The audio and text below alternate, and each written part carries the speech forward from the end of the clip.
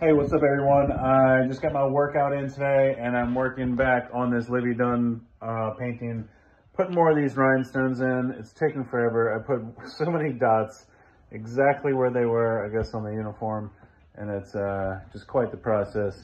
Meanwhile, I started on a new portrait of a grandmother and grandbaby and got to work out a couple issues on here so far already, I can tell.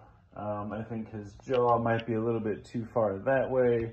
And then I don't think her shoulder comes far enough this way. So a couple things to work out there.